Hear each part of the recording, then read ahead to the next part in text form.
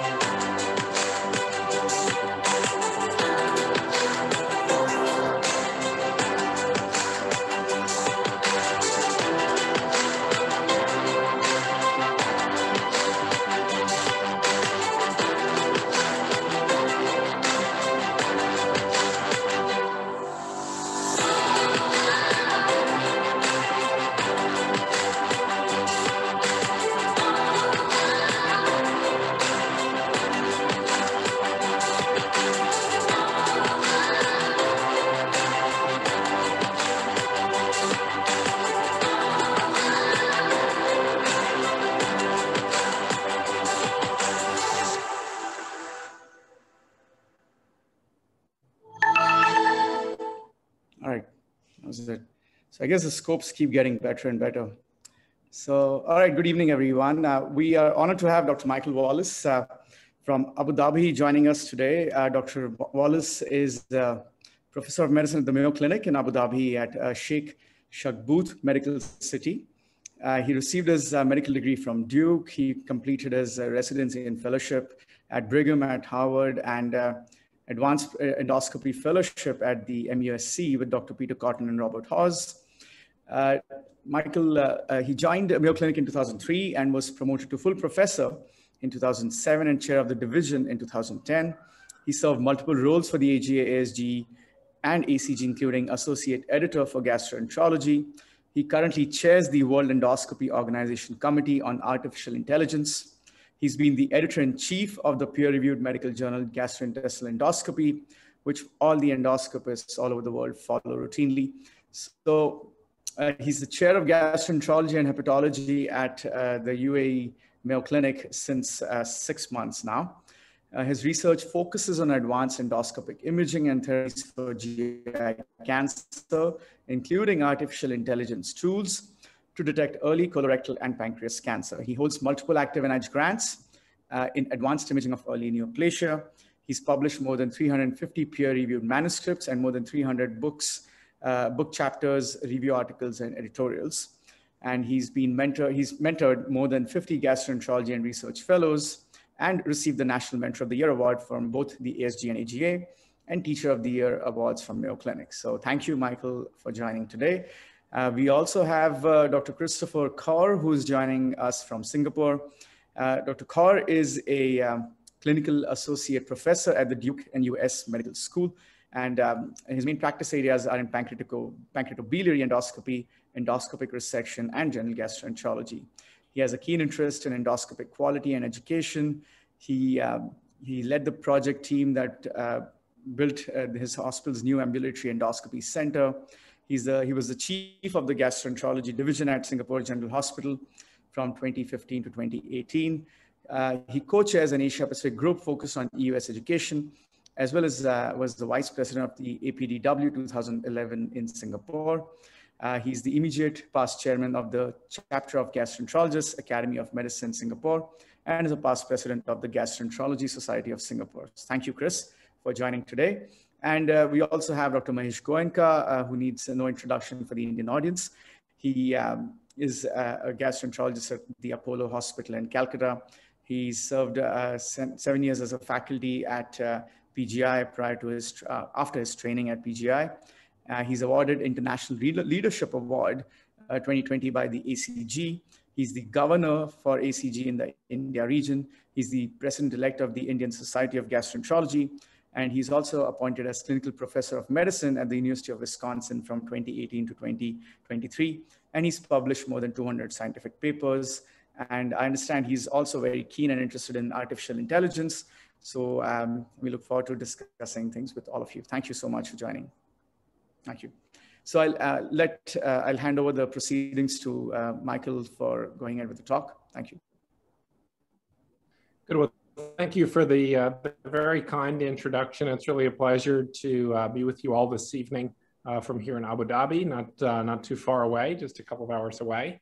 I'm going to go ahead and jump right in. So I'll go ahead and share my screen here and just confirm in just a second here that you can see my slides. Let's go ahead and get the slides show up.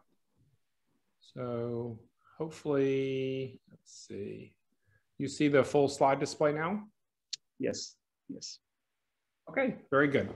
Well, again, we're going to talk for the next 45 minutes or so about some of the really rapidly evolving tools in artificial intelligence and endoscopy. And I'll talk a little bit about some of the other cross-sectional applications such as pancreas cancer detection and pancreatic cyst classification systems. These are my disclosures here. So first of all, let me begin with just some of the terminology. We've all been hearing about AI and machine learning over the last 5 to 10 years, but just to get us all on the same page, I want to make sure we understand what these terms mean. So what we mostly are dealing with in the field of gastroenterology is the technique called computer vision. So computer vision is a technology that allows computers to, quote, see and interpret visual content. Very relevant to what we do as endoscopists, whether it's looking at an endoscopic image or even a CT or MRI scan. But backing up, the field of the term artificial intelligence is a very broad term. It's been around actually since the 1940s and 50s. Basically, these are computer systems that are able to perform tasks that normally require human intelligence, things like visual perception or computer vision, but also include things like speech recognition and decision-making, which are all also relevant to some aspects of endoscopy. Machine learning is really the process. Machine learning are the applications of artificial intelligence that provide systems the ability to automatically learn and improve from experience without being explicitly programmed. And this is how it differs from standard computer programming. So these, the code evolves and learns as it goes. And a subset of machine learning is something called deep learning. It relies on networks capable of learning unsupervised. And unsupervised is really critical because all previous techniques required you to label. For example, if you want to distinguish different types of polyps, a human had to say this is an adenoma and this is a hyperplastic and this is a cancer. In deep learning, the algorithms learn to detect unlabeled data and distinguish differences between them. And that is very important for how we train these algorithms. It makes the training process much more efficient and much faster. Let's see, sorry, there we go. So when we talk about the types of AI and their GI applications, I'm really going to focus tonight on computer vision and what's called computer-aided detection, often abbreviated CAD-E, and computer-aided classification, abbreviated typically CAD-X for diagnosis. We'll also touch base on some radiographical image detection and classification systems. I will not talk about two other relevant areas, which is automatic report generation. For example, can we train systems to just generate the report as we go, to describe the polyp, its size, its shape, and how we removed it? And the answer to that is a definite yes. These systems are already in place. And lastly, can we take some of the work burden off of quality metrics? Can we train these systems to simple things, but these take a fair amount of time for us to do. Excuse me, hopefully that internet connection will stay up. So what really changed about 10 years ago in AI that really made it so applicable in so many different areas, from self-driving cars to facial recognition on your social media app to endoscopy? So in the old days, I would say, particularly from about 1950 up until about 10 years ago, we used what's called rules-based learning. What we tried to do is train these algorithms to think as we thought humans thought. I use that word carefully. When we try to describe something, we might give it certain labels. If we're trying to distinguish a cat and a dog, we might say a cat has 4 legs, a tail, pointed ears, and a flat nose. And a dog might have 4 legs, a tail, and floppy ears, or a protruding nose, much like you might say that the Kudo classification of polyps has a Kudo class 1 has small round pits, and Kudo class 2 has stellate. And we all know from that experience that doesn't work particularly well. It's difficult to get the high reproducibility. Accuracy is at best modest in expert hands. But when we label things, we're not actually doing what our brain does. When our brain looks at a cat and a dog, it immediately recognizes some difference between these and recognizes the difference between these two animals. It does not go through the logical step of, does it have 4 legs? Does it have a tail? Does it have a flat nose versus a protruding nose? Those are artificial labels that we put on these, much like we put artificial labels like Kudo classification or Paris classification or JNet classification on polyps. And as a result, when we try to label things, it doesn't work as well.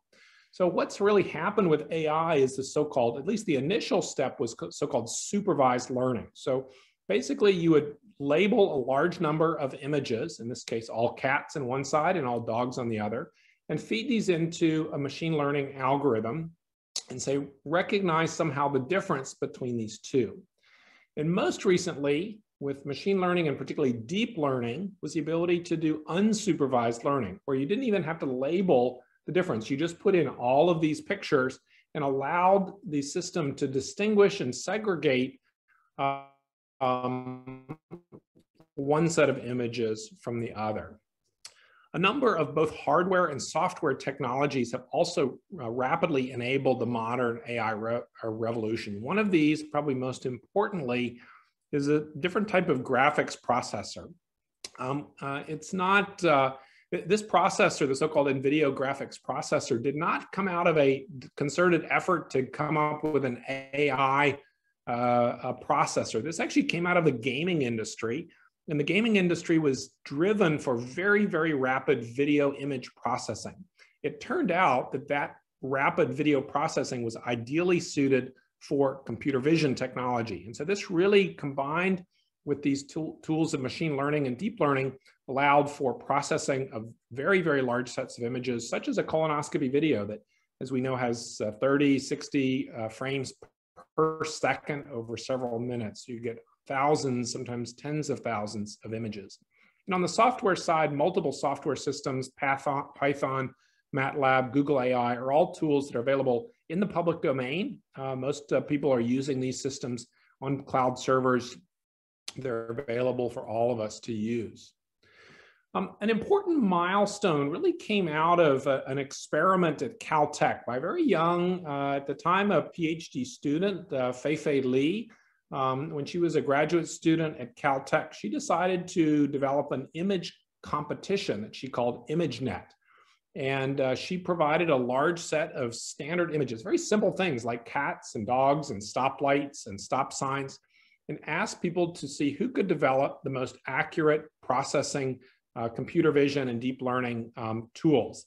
And from 2011 to 2015, there were a series of competitions that increasingly got closer and closer to human level accuracy. And it was really between about 2015 and 16 that these algorithms started to surpass human accuracy and human speed. And since then, we all know that these systems can very rapidly process images, whether you're just using facial recognition on your standard camera or self-driving cars that have to recognize stoplights and stop signs and pedestrians crossing the street. But it was really a very recent phenomenon, just about 5 years ago, that these tools became fast enough where they were at least as quick as humans, and now in many cases quicker and sometimes more accurate. The first medical applications of this that really came into widespread recognition, again, was just about 4 years ago. This was a landmark paper in the journal Nature, the most prominent journal in all of science. And the reason it got published in Nature was it was a very well done experiment looking at skin lesions. So much like we look at polyps and try to say this is a benign polyp, hyperplastic, serrated, adenoma, cancer, dermatologists have to make a distinction between a benign seborrheic keratosis, a nevus, a basal cell carcinoma, or squamous cell. And they do that based on looking at it and classifying it, just like we have Paris and Kudo classifications. In this case, they used 25 expert dermatologists as the reference standard and then trained the algorithm to see how it performed relative to these expert dermatologists. And as you can see on the right-hand side here, we have the classic receiver operating characteristic that plots the sensitivity and specificity as you change the threshold of the algorithm. And a perfect test should have a very high sensitivity and specificity, essentially reaching this upper right corner of this ROC curve, which would be a perfect 100% sensitivity and specificity. And the dermatologists are each shown as small red dots here. And you can see that the algorithm essentially performed as well or better than all 25 dermatologists at making a diagnosis of cancer versus non-cancer or melanoma versus non-melanoma lesions. So this was really a breakthrough moment for the field of AI and computer vision. In gastroenterology, we have similar issues. We're trying to both detect polyps and classify polyps. And here's just some examples of both the CAD-E and CAD-X system. In the top screen showing a standard white light image, and in the bottom screen showing the endobrain system and an endocytoscope, very, very high magnification image. So here's another system, and I'll say, first of all, that pretty much all of these systems work in a similar way.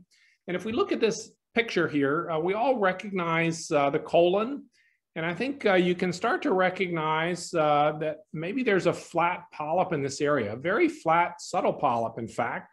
And you can see that this technology, all of these systems work fairly similarly. They use a so-called bounding box, these green boxes, and it works in real time. So it's processing this image as we're doing the colonoscopy. It's telling the endoscopist to look here, here's something of interest.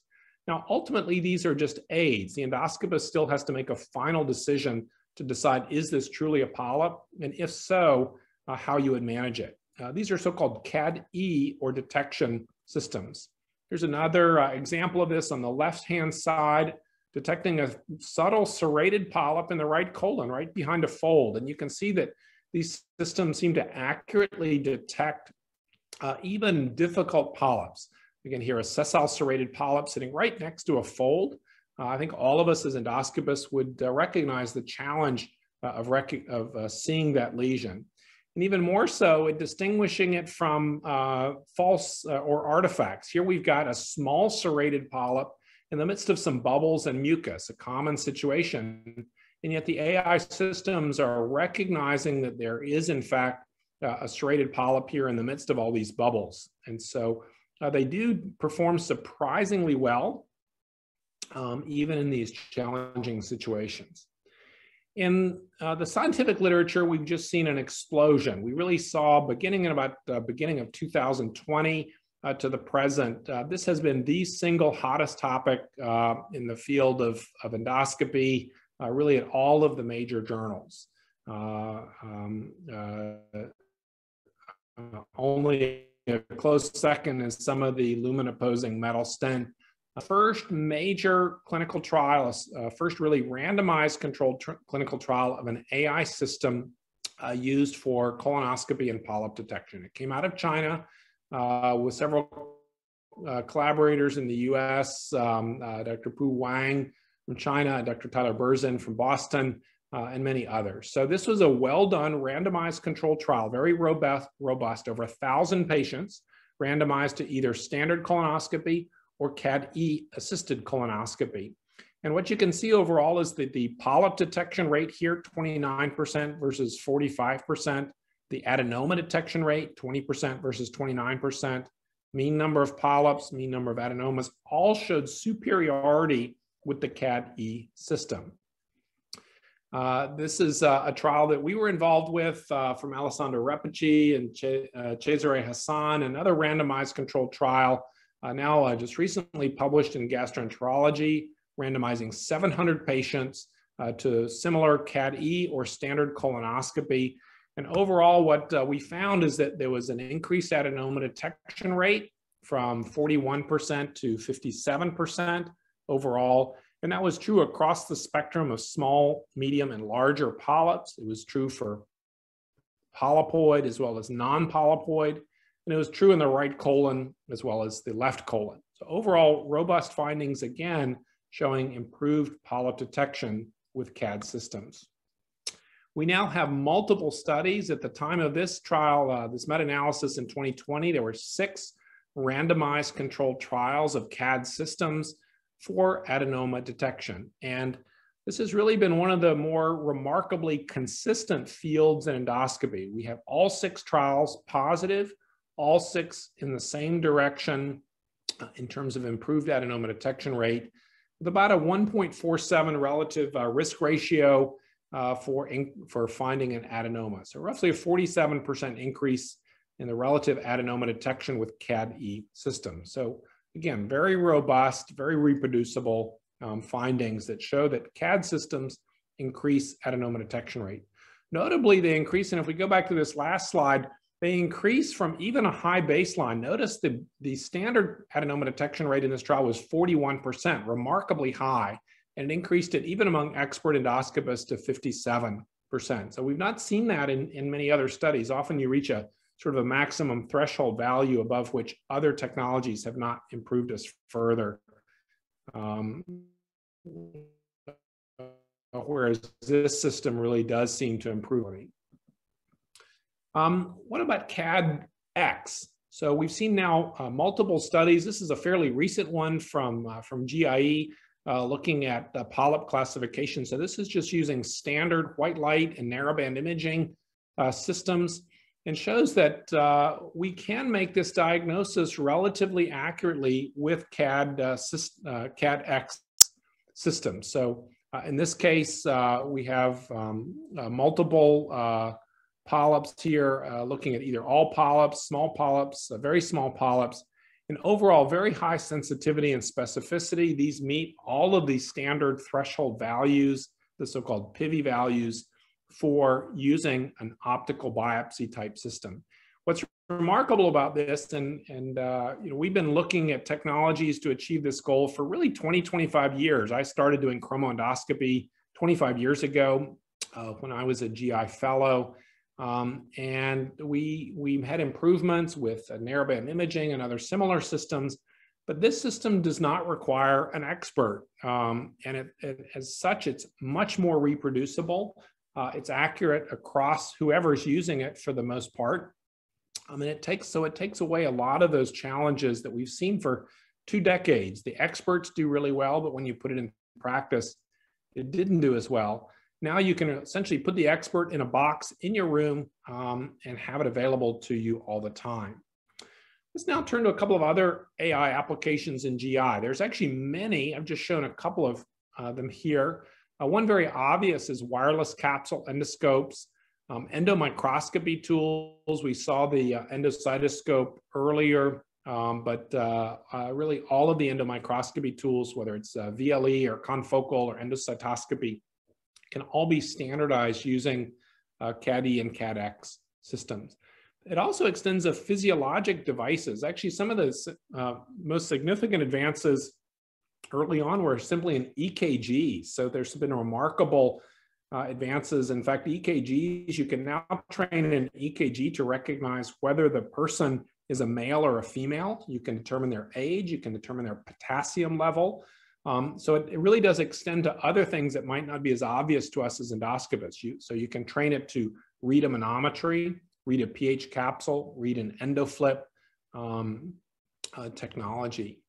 Let me focus a little bit on capsules, because I think this is really one of the most important applications. All of us, when confronted with 8 hours of capsule video and trying to find a small arteriovenous malformation in the midst of 8 hours of video, now that's a daunting task, and we don't do particularly well with it. We know that often the relevant images may only be about 10 or 20 seconds worth of that 8 hours video. So can we train these systems to detect those relevant lesions? This is really a perfect situation for AI. And the answer to that is yes. This is, again, a very, very large study out of China, published in 2019.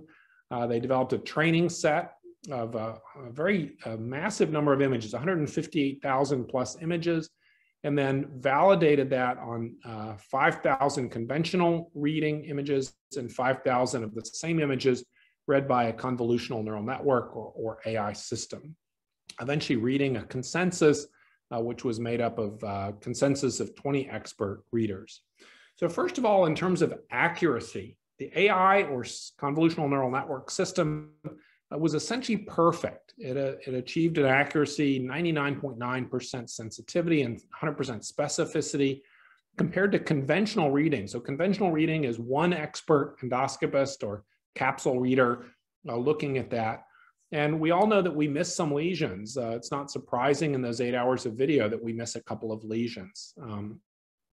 So overall, the reading system, the CNN or AI system, was significantly more accurate than a conventional reader.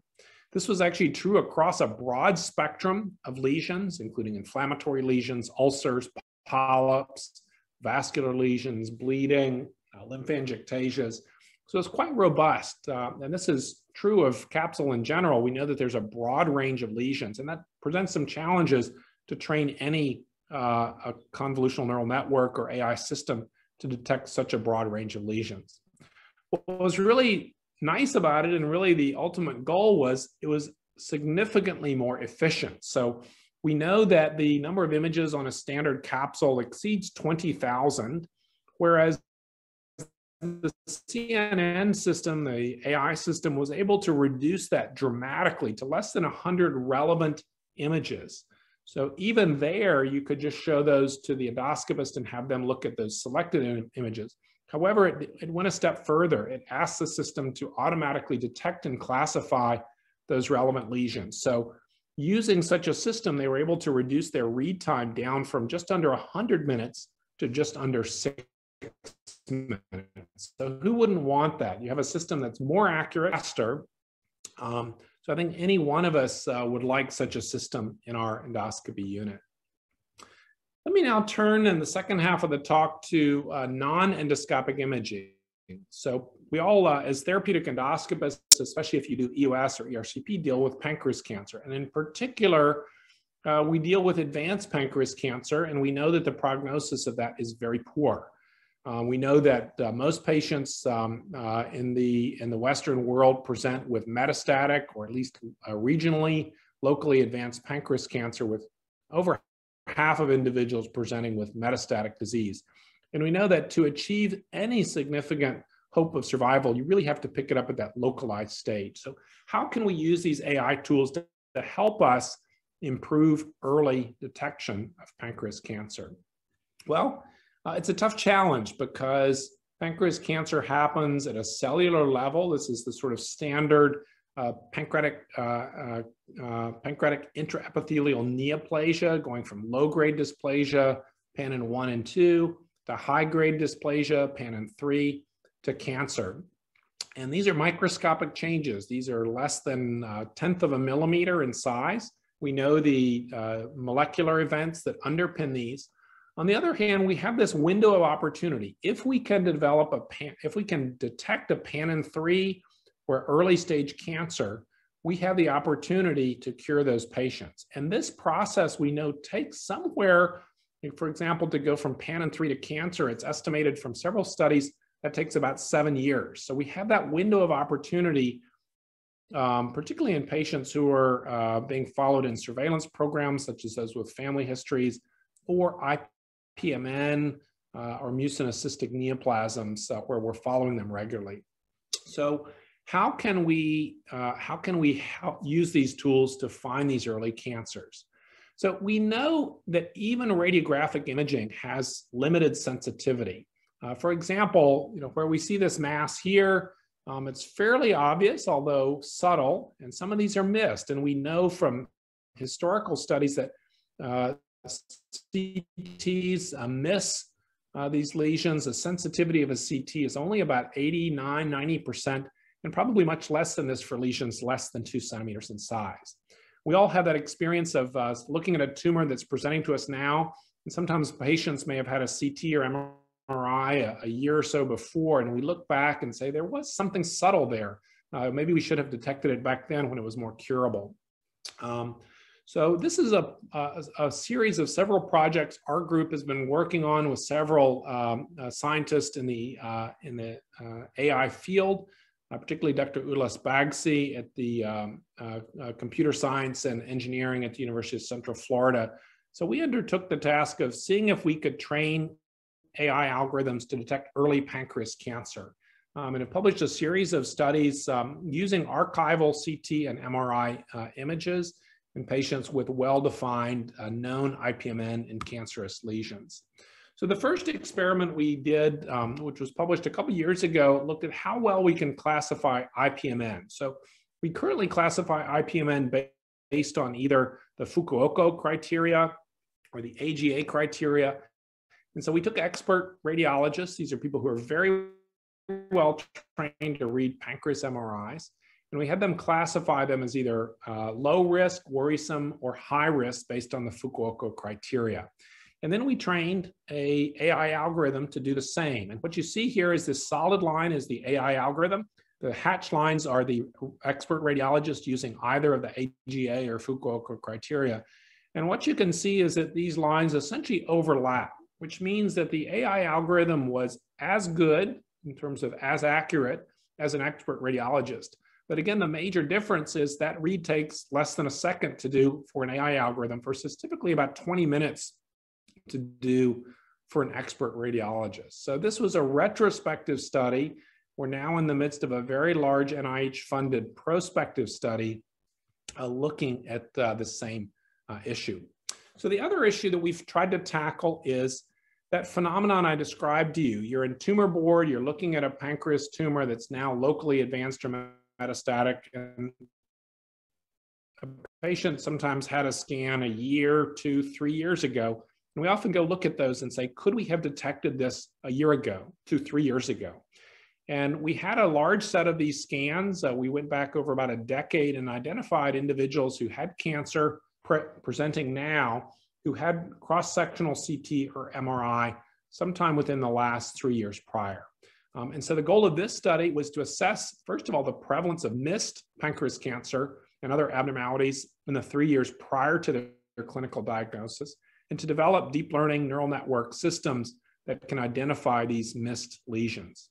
So we identified cases which were patients with index pancreas cancer and who had CT imaging within 3 years, and controls were patients who had CT imaging of the same type, same contrast, or MRI image of the same type, same contrast, who did not develop pancreas cancer over the same period of time.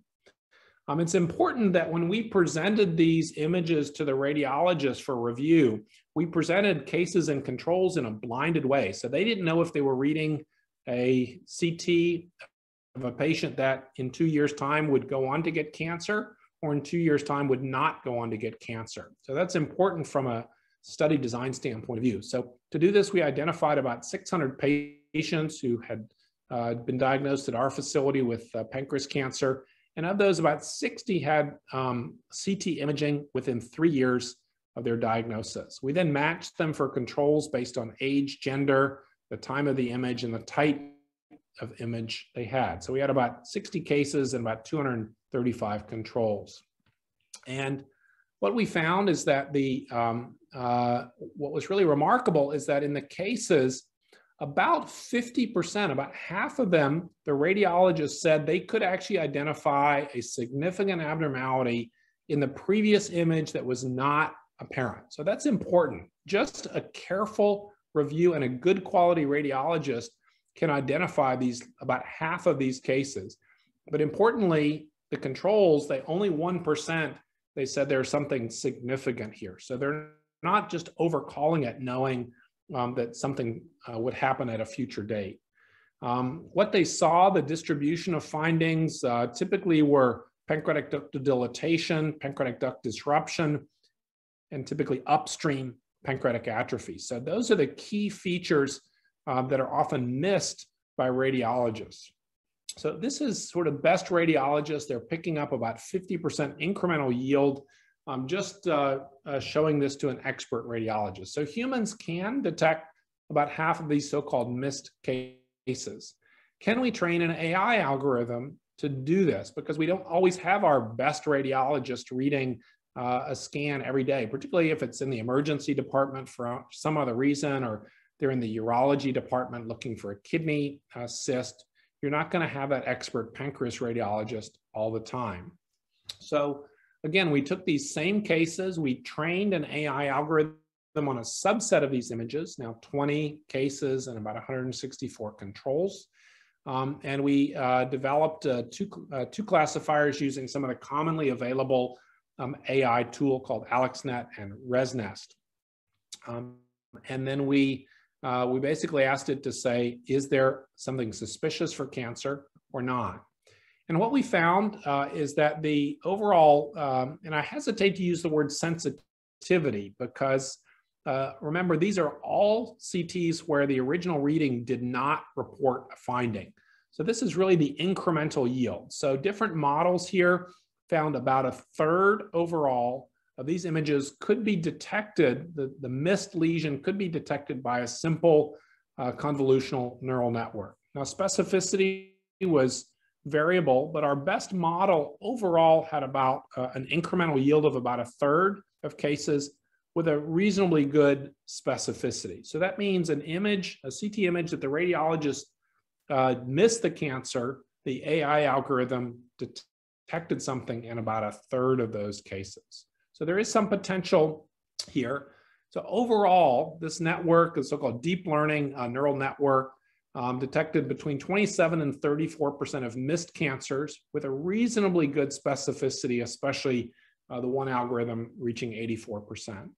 So overall, I think there's some promise here. There's certainly more work to be done. But the bottom line is I think we're moving in a direction where we could potentially put these software systems into our CT and MRI scanners to assist the radiologist, especially where you don't have the expert radiology message all the time. So the take-home message from this study was that we have a window of opportunity to improve early pancreas cancer detection. There is some incremental yield. Expert radiologist review picks up about half of these.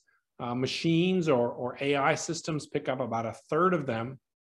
Ultimately, we hope this will be a supplement to assist expert radiologists, especially if it's your standard emergency department radiologist. It'll flag these, much like you saw with the colonoscopy.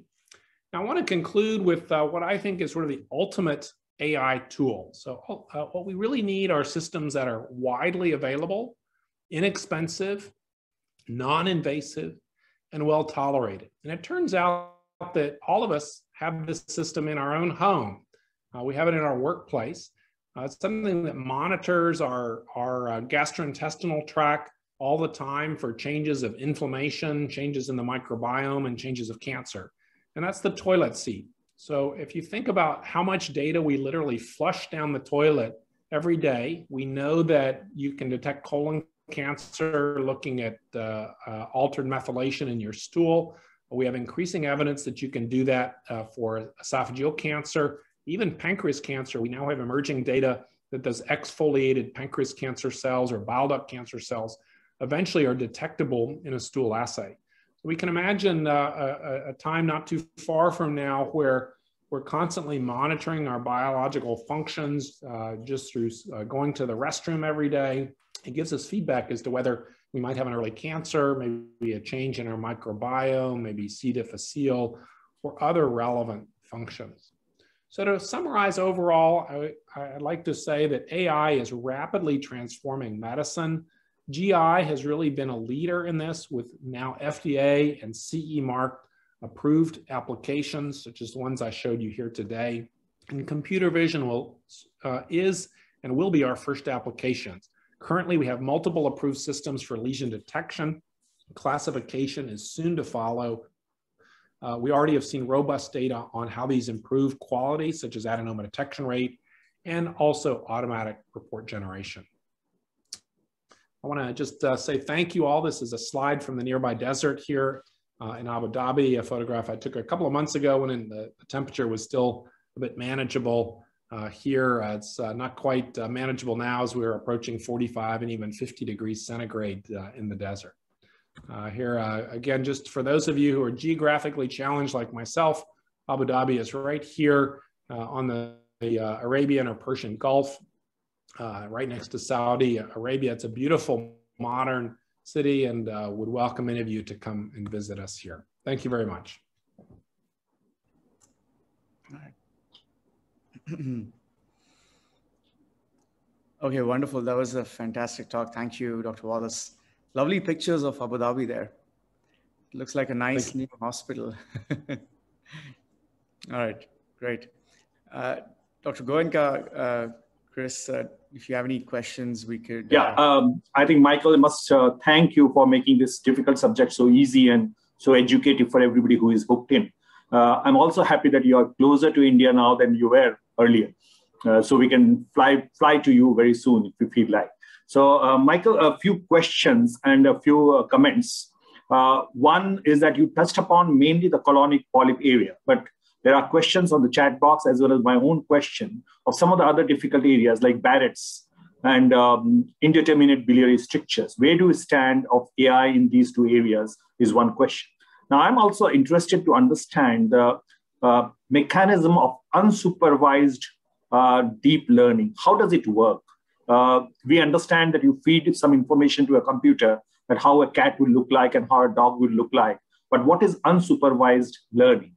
And I would also want a clarification from you about what is a convoluted network, which you mentioned during your talk, compared to the rest of the technical terms which you used. So first of all, in terms of the other applications, essentially everything that we look at through an endoscope is now being subjected to AI research studies. So Barrett's, early squamous cancer, early stomach cancer, even H. pylori, associated gastritis, indeterminate bile duct strictures, colitis, colitis-associated neoplasia, everything that we have a classification for, everything that we're trying to detect through an endoscope is now under study by AI. The most obvious ones are the ones you mentioned. So there's robust data now on Barrett's AI systems, particularly out of the Dutch Amsterdam group from Jacques Bergman. But we have also very strong data now on early gastric cancer, and we have emerging data on bile duct strictures using cholangioscopes, spyglass type systems. So really anything that we have an image can be applied to this. The easiest ones are where we have a good gold standard. So that's why polyps were the first one out of the box, because we remove them, the pathologist tells us what it is, we've got hundreds of thousands of images. And so it's relatively straightforward from a technical standpoint of view to train those algorithms. Obviously more challenging in an indeterminate bile duct stricture, because often we don't know what that is until some later date when it progresses to cancer. In terms of the difference between convolution, well, let me add, so supervised and unsupervised learning. So first of all, you probably have used some sort of a facial recognition application. If you use a social media app or Google Photos, you probably start to label a few pictures of yourself and your friends. I'd ask you to put a name on a face. So that's labeling. Once you label a few of those, it very rapidly recognizes a whole range. So in my Google Photos app, I might label my wife or my kids on 5 pictures, but then it can look at all 5,000 pictures that I have and figure out the rest of them using so-called unsupervised learning. So we do still typically start with supervised learning where we annotate those pictures. We label a polyp as an adenoma. We do enough of those where it learns the algorithm, and then it can continue to refine and improve that through unsupervised learning. But you're right, starting with unsupervised learning is more challenging. The beauty of unsupervised learning is if you think about, the process of labeling all these colon polyps, to really train an algorithm well, you might need 5,000, 10,000 pictures. So you've got to train somebody to label those. If you can limit that to maybe 5 or 10 or 50 pictures and then do the rest of it unsupervised, it just makes the process of training the algorithms much, much more efficient, especially when you're talking about colon videos where you've got 30 frames per second. To get somebody to label every one of those frames that has a polyp on it is a daunting task. Your final question, I'm not sure I have a great answer to. I'm an endoscopist. I'm a medical doctor. I am not an engineer. I'm not a software guru. So to tell you the main difference between a convolutional neural network or a deep learning network, that's why the smartest thing I ever do in my life is to find people that are around me that are smarter, because they're the ones, I go find computer scientists and engineers to help me with those problems, because I'm not smart enough to know the difference between those two. Okay. Great.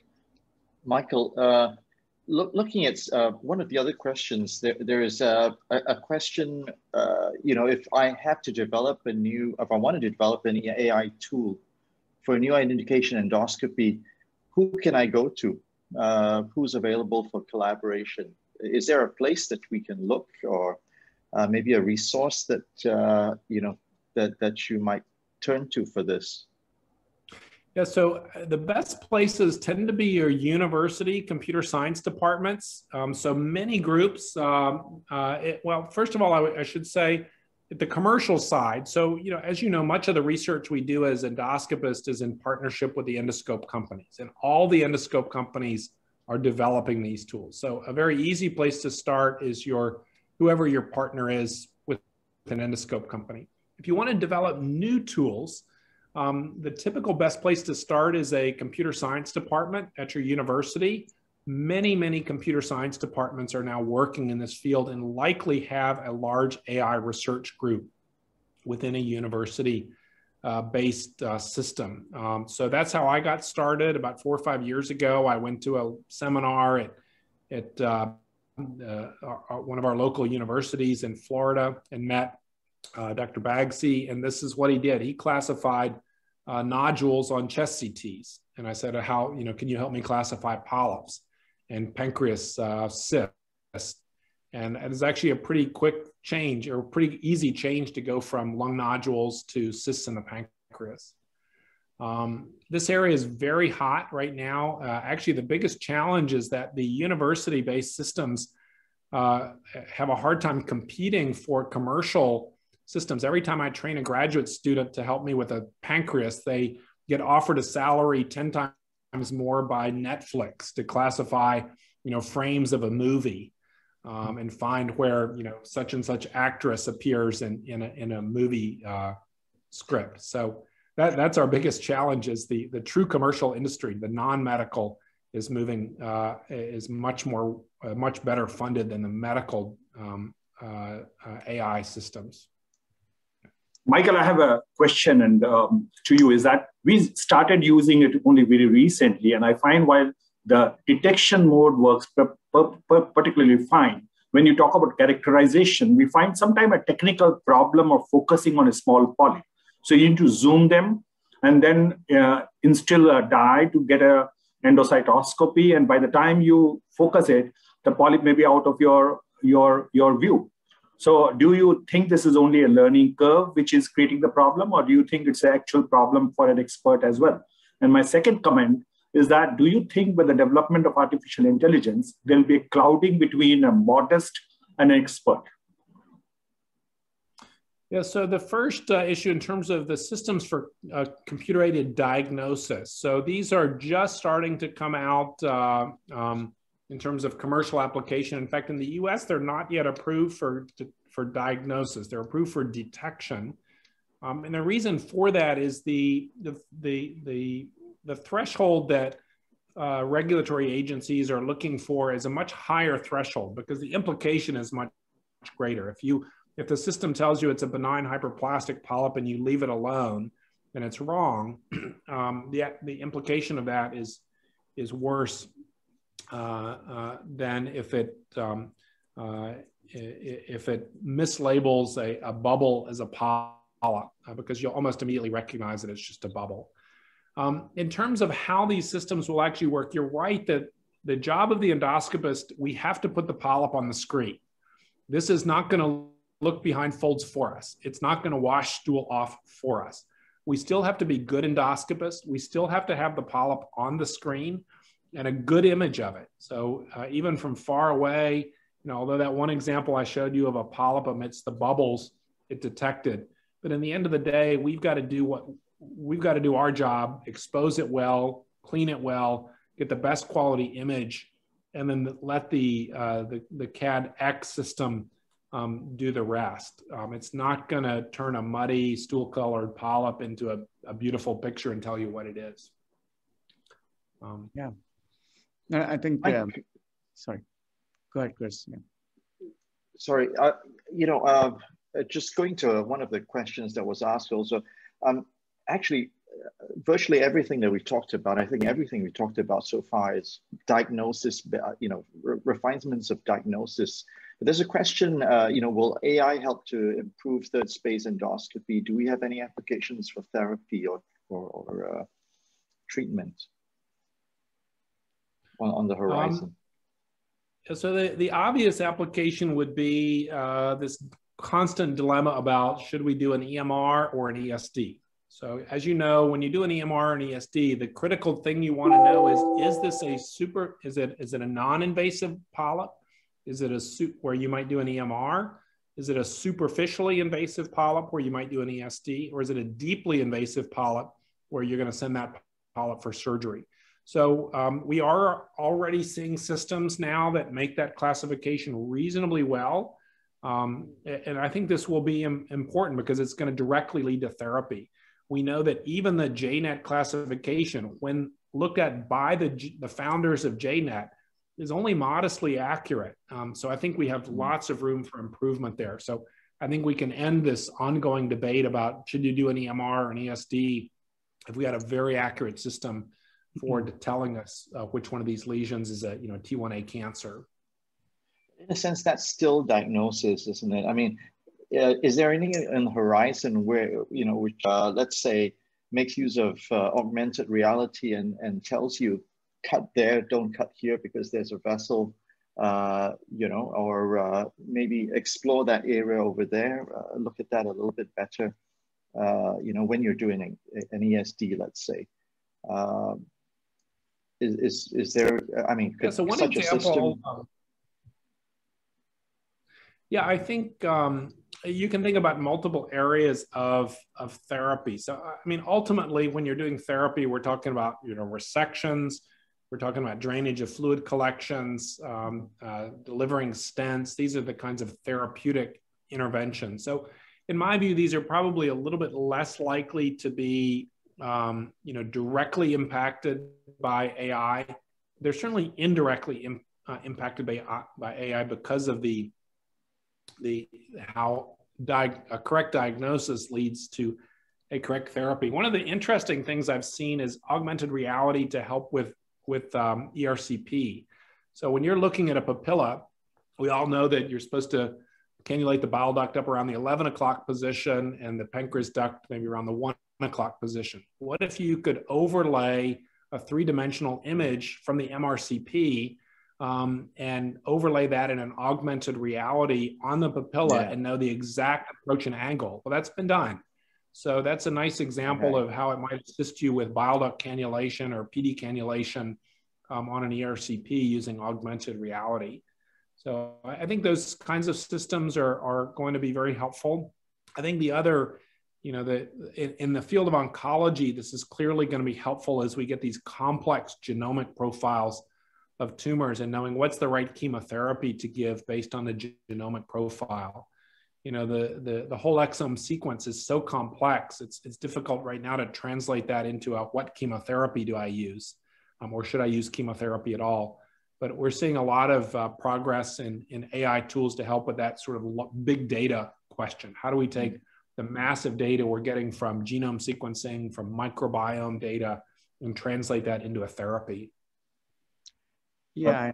Michael, my question, yeah, Saurabh, can I ask some? Yeah, please. Yeah, Michael, my question is that what's the scope for retraining?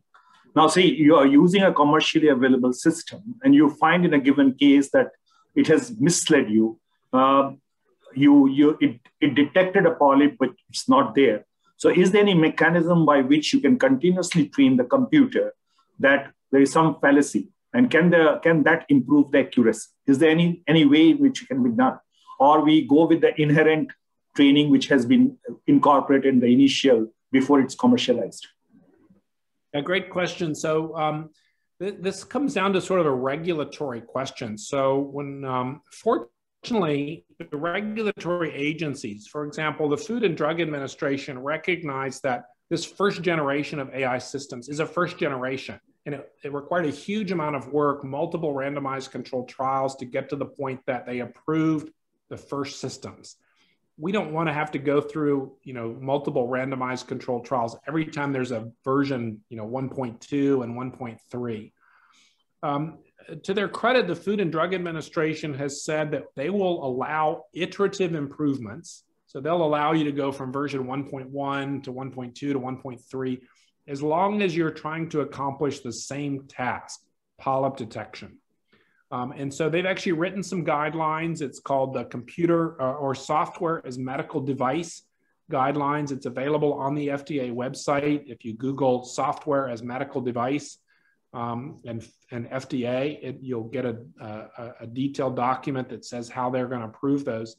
But the bottom line is that will facilitate this iterative improvement. And you can imagine, one of the goals, and I challenge the companies to be engaged with this, is if we can all network our colonoscopes, we're all doing millions of colonoscopies a day across the world. We can very rapidly improve these systems if we can network and upload those videos for detection and classification. So I think that's really the next step now, is we've gotten just out of the box with this first generation systems. We need to keep improving them. Yeah, and just thank you. It was a great talk, by the way.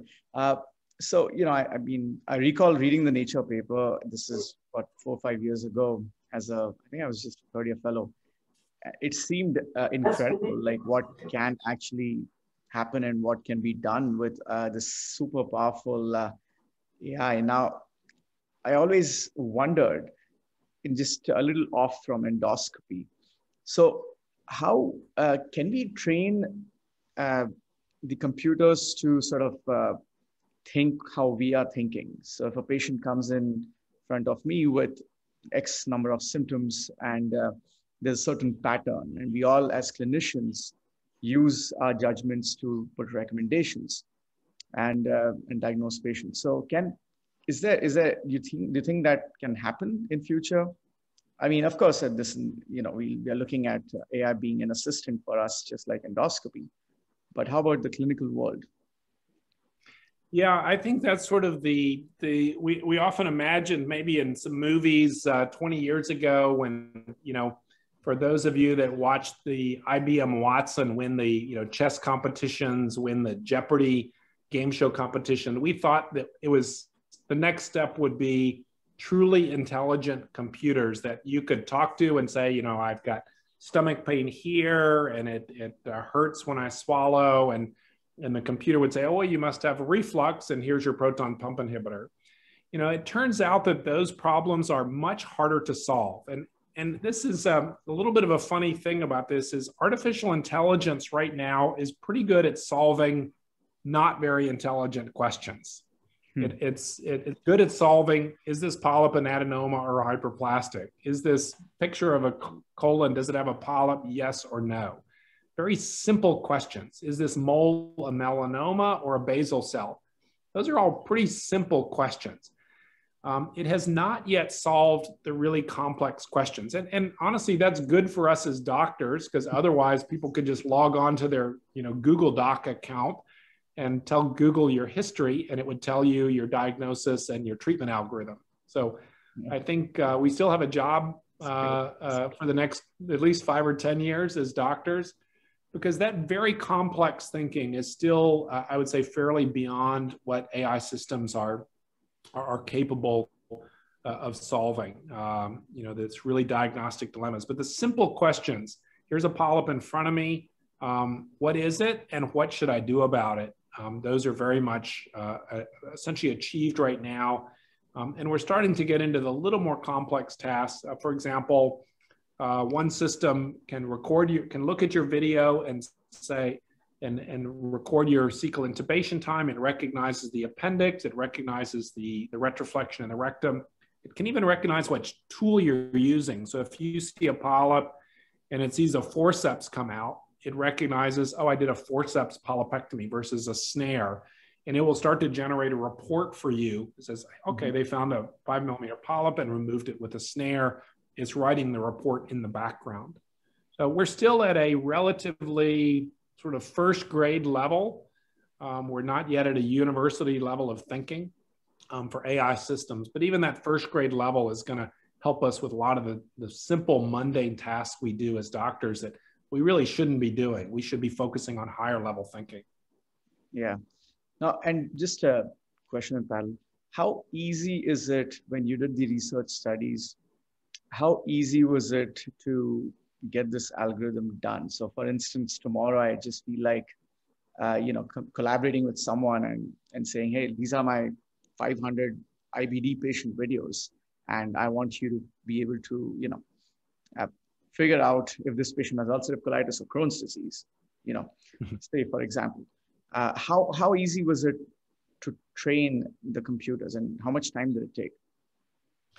5 years ago, that took us for example, that study in IPMN, where we had a few hundred images. Our job as endoscopists and GI physicians, we had to go find all those MRI scans. We had to make sure we had the right diagnosis. This was a IPMN with cancer or a low-grade IPMN, and we had to extract those images. So the most valuable contribution we can make is we need to get the images, make sure, as I said, at the first level is supervised learning with labeled. So we need to label them correctly. And in an ideal world, we have lots of images that are that have a good gold standard. So polyp pictures, Barrett's pictures, MRIs of IPMN pictures. If you label them, the actual process of putting them through these algorithms is relatively straightforward, especially now.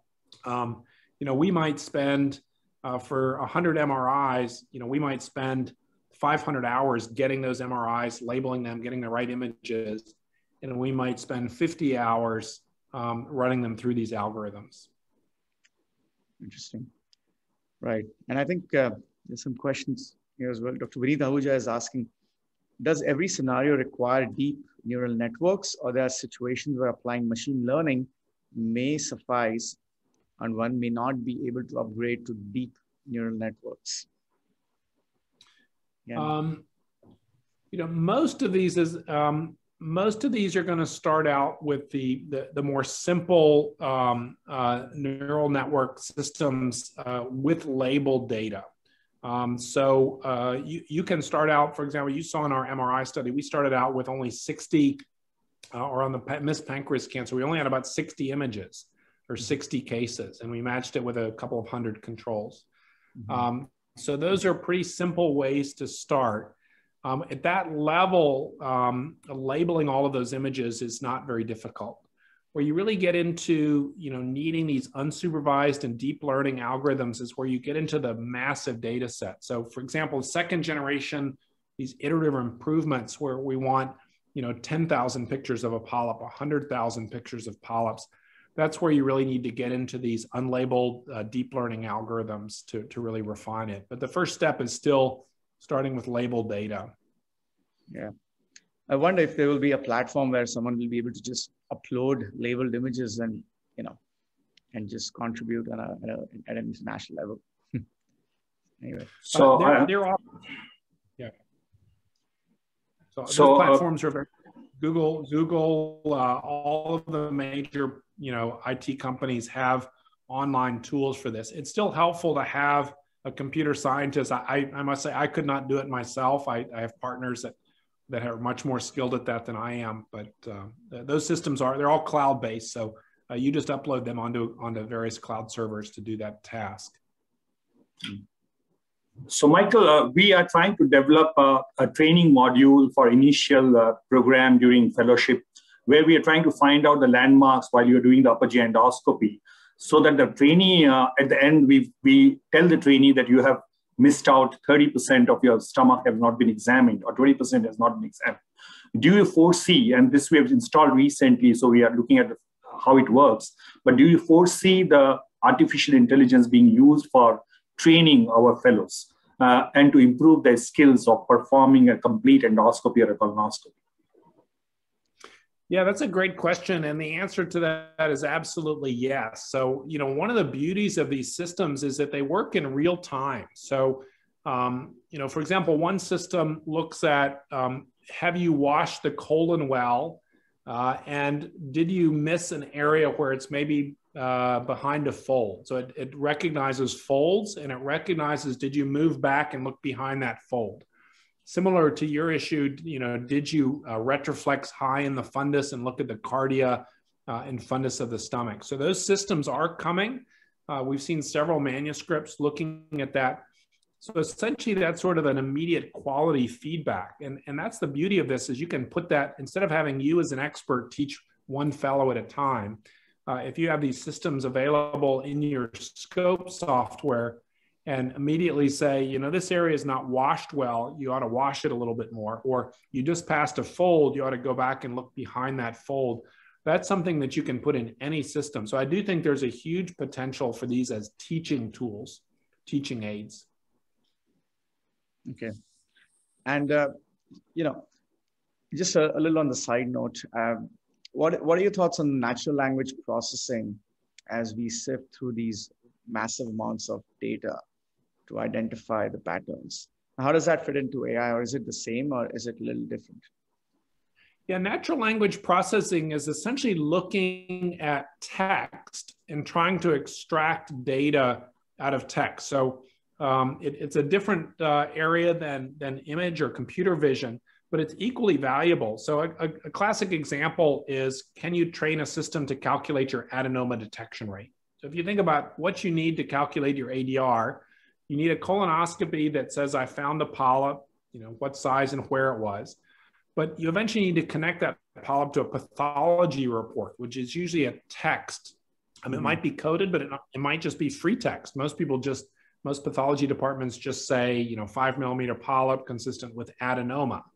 So the systems like that have trained natural language processing to look for the word adenoma and match it with your colonoscopy report that says 3 millimeter polyp in the sigmoid colon.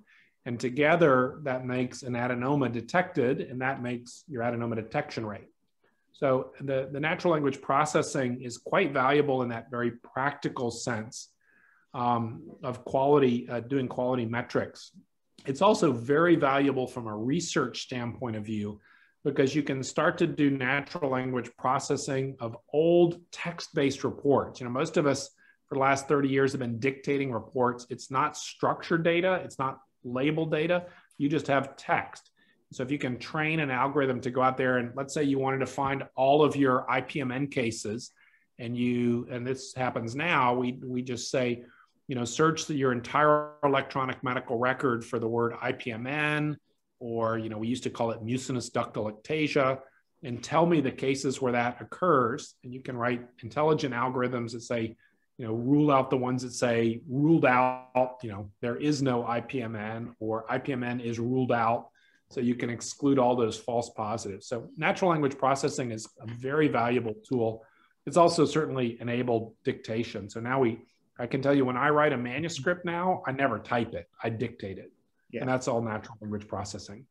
Right. And I remember as a fellow, we used to manually enter things in Excel with all the labeled data, and anybody from the software industry would laugh at us because our systems have been so archaic.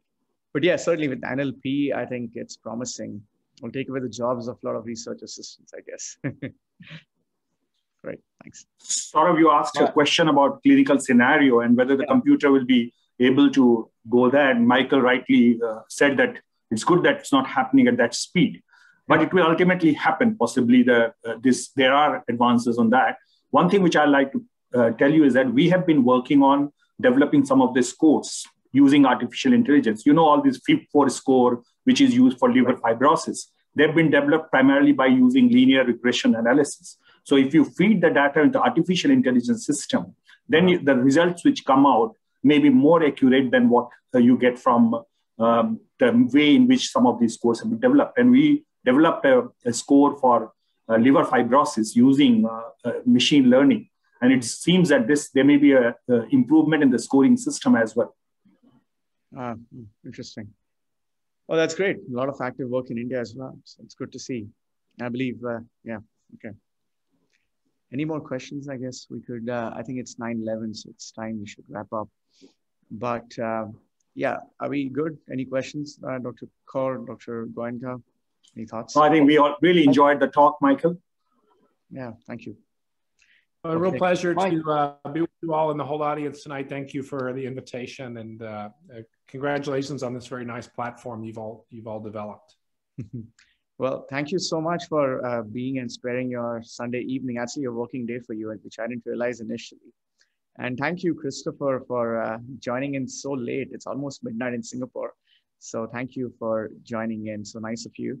And thank you, Dr. Goenka. I know you're extremely busy, but for you, take out your Sunday evening for us and your valuable comments. We really appreciate it. So thank you so much. And I thank the Olympus team and the Sun for promoting this event and helping sponsor this event. So I think I can wrap up there so everybody can have their dinner in India. And Chris can go to sleep at Singapore. Thank you, Dr. Wallace. Thank you so much. Thank you. Okay. Bye-bye. Thank you. Thank you. Thank you. Bye. Bye.